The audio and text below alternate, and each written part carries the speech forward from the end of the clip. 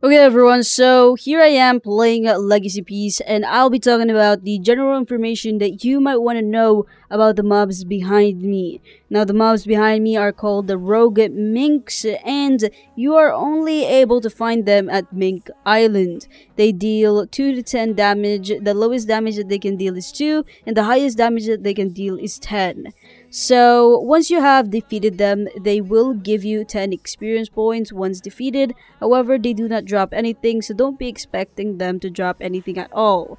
So yes, that is pretty much it for this video. If you have any questions, go ahead and ask me. Any question is available. But that's it. Thanks for watching and goodbye.